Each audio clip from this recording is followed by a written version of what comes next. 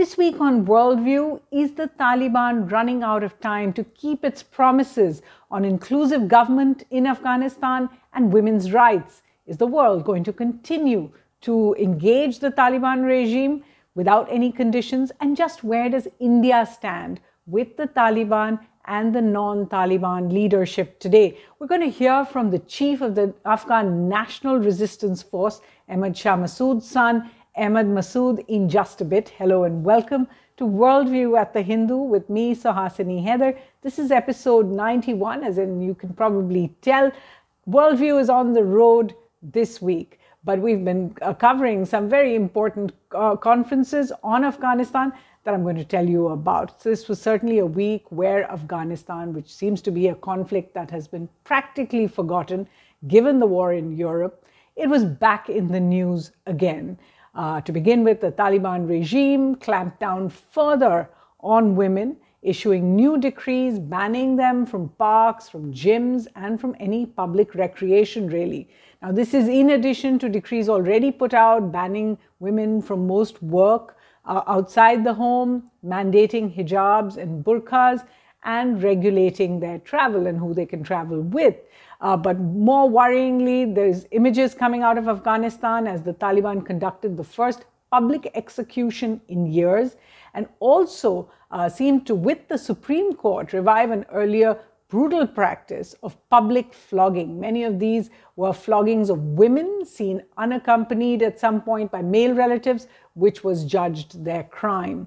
And at the same time, despite banning girls from the 6th to the 12th grades, the senior secondary really, from attending school, the Taliban suddenly called for them to sit for examinations if they wish to, further really adding to the terrible confusion that girls in Afghanistan already face. And we'll hear more about that. Meanwhile, as the country braces for its second winter under this Taliban regime, malnourishment has increased. In fact, 90% amongst children in a year. That's the increase. Stories growing of parents selling their kidneys, even drugging their children in order to stave off the hunger and get them to sleep.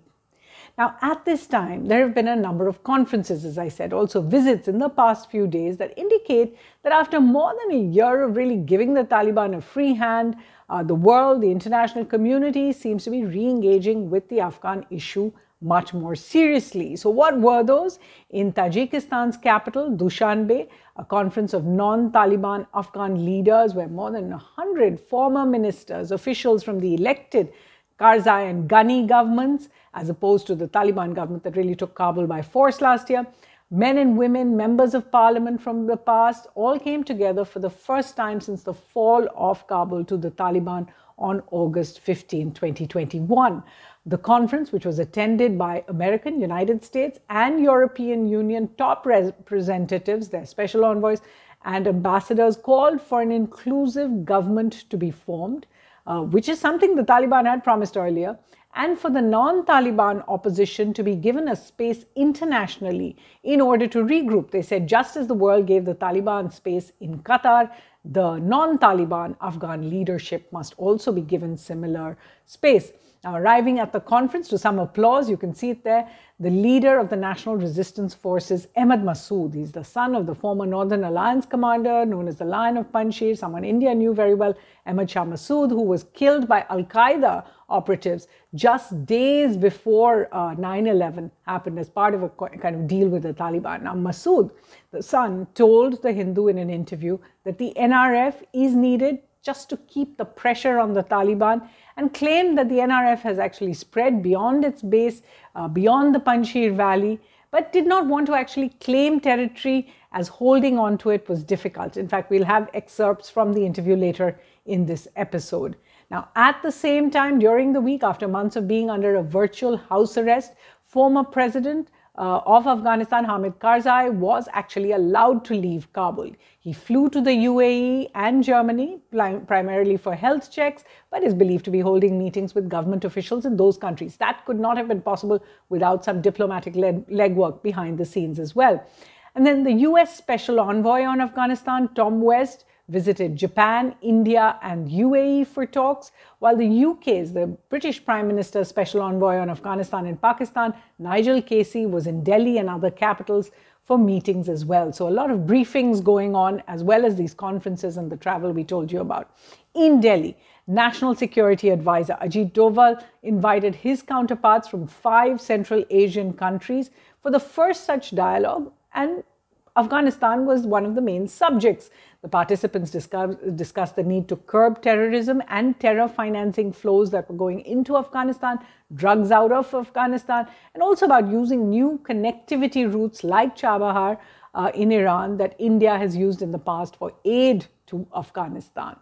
And then in Indonesia, which is where I am, a donor pledging conference for Afghanistan women's education. So very specifically a conference on women's education and on funding it. The conference was attended by 43 countries, including 7 ministers came from Turkey, Pakistan, and other countries. India attended, but sent its ambassador to the conference. Most of those pledges really were for scholarships.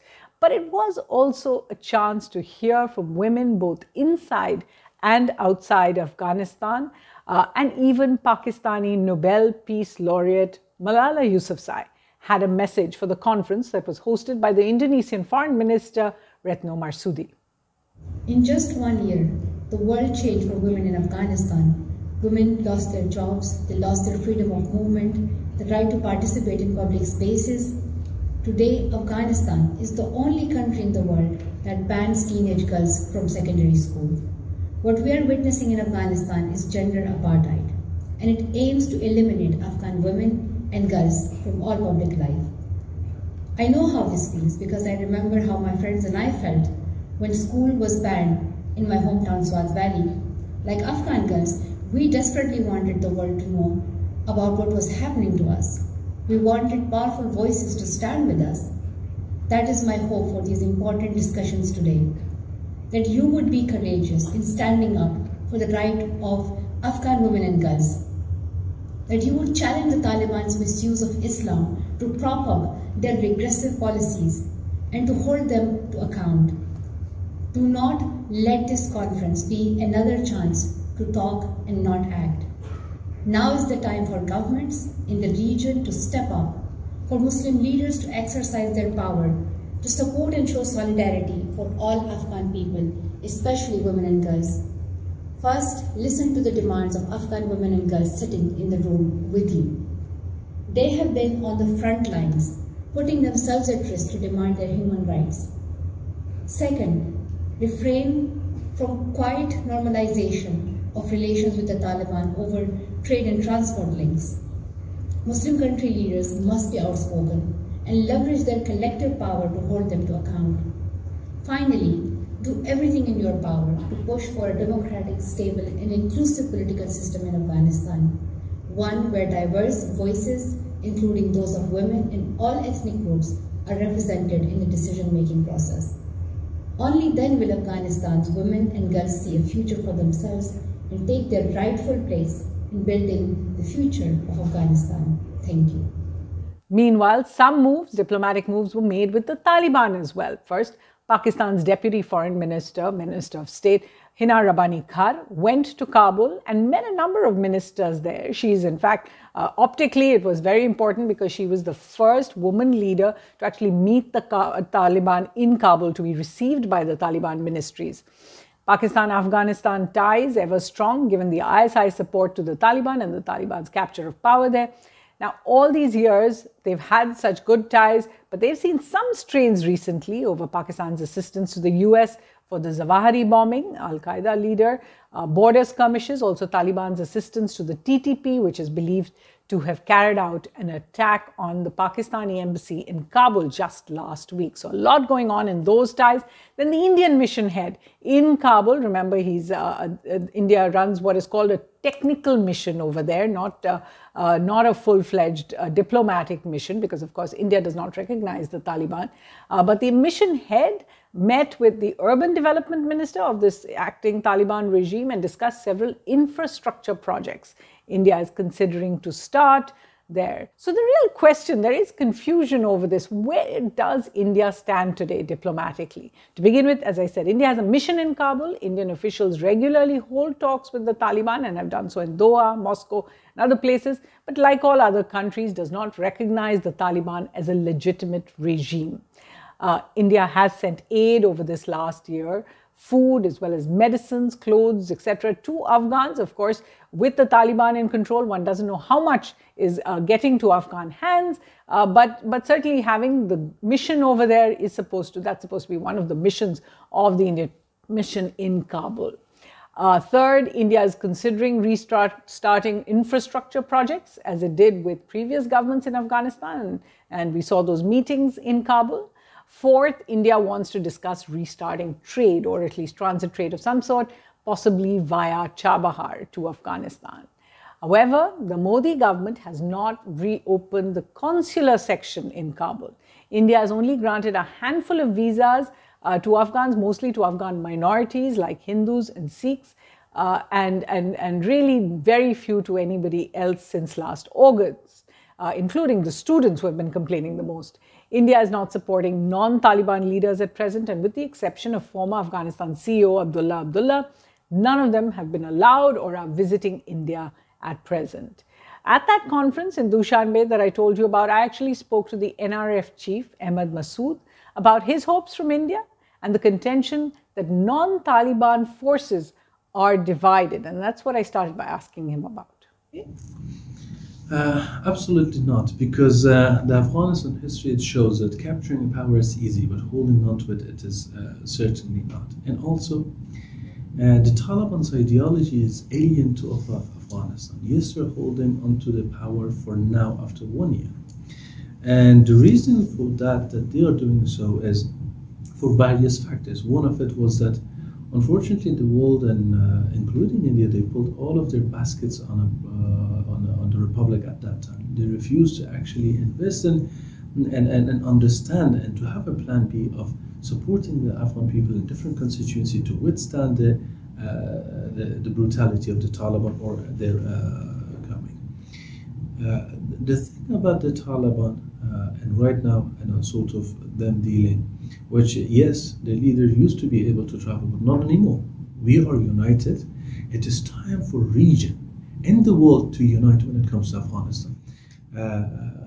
Apart from a historical bond between the people of Afghanistan and people of India, the government of Afghanistan is always the legitimate government of Afghanistan and governments of India, especially between the historical sort of the bond that we have, and my father and Professor Burhanuddin Rabbani, the last resistance that they did with India in establishing a free, just, and also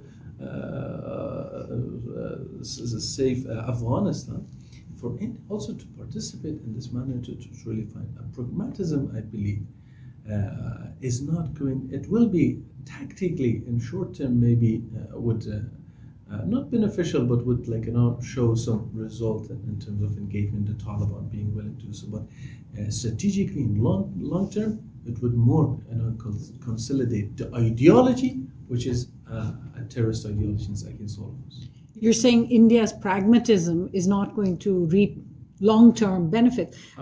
Obviously, you're comparing the time, as you said, with your father and Professor Rabbani, when India was, in fact, giving a platform to the resistance, helped out with a lot of the resistance's logistics, as well as had given home to 12,000 and more Afghan refugees who had come at the time. Compared to that, since 2021, the Indian government has clearly made a policy of offering aid to Afghans, but in Afghanistan, and not of giving visas to Afghans to travel to India. And as far as we know, have very little contact with the NRF. Have you tried to speak to India to change this? Yeah, and I believe one thing is that the India is very much worried about the sort of the visa. This is as far as sort of I can say, it is not what I've been told, but it's my own assumption, is that they know every Thursday in Kabul for almost 1 year, the Taliban were giving citizenship and passports to foreign terrorists. So it will be very hard for India to distinguish and to know which passport holder of Afghanistan is actually a foreign terrorist coming for creating destruction and security threat or problem, or which one is actually genuinely supportive of India and what's theirs for safety, for study, medical reason, for whatever reason. And how would you like India to progress from here? It is the decision of India, but given the historical context and also the strategic threats, which is eminent from Afghanistan, and all the sorts of intel reports that we receive, the sorts of the security it got worsened in the Kashmir area. It is getting worsened in Pakistan and also Afghanistan. Of course, we all saw that the false promise of Taliban of a safety and security was completely false, and we all know that a lot of international terrorist groups are finding Afghanistan as a safe haven, as a sort of training camps. So it is it is a necessary sort of strategic benefit for the India and the other countries to be preparing for Plan B as well. Given that the Taliban do not deliver on the demand of the world. It's been 1 year and a half. We saw that there is not only any good changes, but actually more and more extremism are showing its face in Afghanistan, stripping women from every right day by day, and then all those atrocity which is happening across Afghanistan. And all of it is happening, the displacement of people and so on and so forth. So it just shows the Taliban are not changing, and this threat truly exists. And international terrorists are actually coming to Afghanistan as I'm speaking to you. So all of it is showing that India, because the India that I know, besides those pragmatism, India always carries a torch of value. When you start seeing from the Bollywood movies to let's say the Indian literature to the it speaks of Gandhi and it speaks of Nehru and many others. It always India was a value. It was an ideology of democracy, peace, freedom, justice, pluralism. India was a symbol of that, the biggest democracy in the world. So just that in a country which has such a historical ties with India, and now to see that India is falling into a pragmatism, it's stupidity. India is not like that. The India that we know and love, it is the India which goes beyond all of this. It is the India that have that torch of the value, and it is a symbol of resistance for these values to many countries, including Afghanistan. So therefore, I believe, beside that security measures and the security, let's say, needs and interests that India truly has, and paying a close attention to the situation in Afghanistan, also those historical value context also exist for India to play a big role in helping the people of Afghanistan reaching to the point to finally they also be able to live a dignified life and also to have a government that truly represents them. Ahmed Masood speaking to The Hindu there, and you can read most of that interview, more of that interview in the Sunday magazine and on The Hindu's website. India's policy on Afghanistan has always been about values and principles.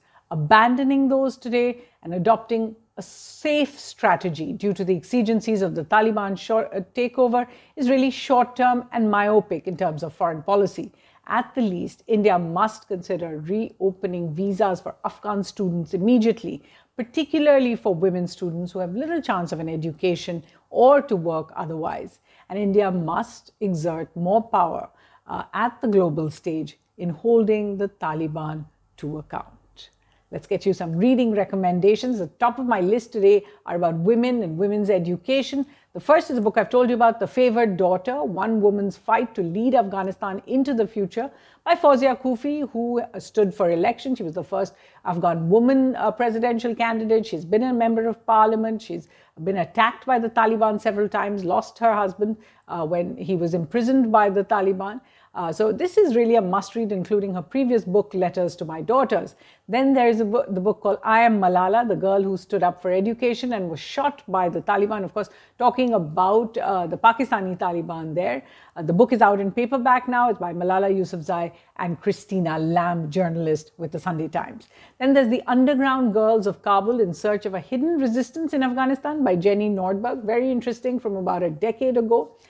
Veiled Courage, Inside the Afghan Women's Resistance by Cheryl Barnard. This is about the Revolutionary Afghan Women's Association, RAWA as it was called, that really ran the women's underground during the previous Taliban tenure. And we have to see how they regroup this time. Open Skies, My Life as Afghanistan's First Female Pilot by Nilüfer Rahmani and Adam Sykes. So for those who say Afghanistan never really changed, even with the Taliban out, this is a sign of the kind of change we saw. August in Kabul, America's Last Days in Afghanistan by Andrew Quilty is about that August of 2021. This is a second edition of a book I've spoken about before, but really worth reading, called Afghanistan, A Cultural and Political History, coming out by Thomas Barfield.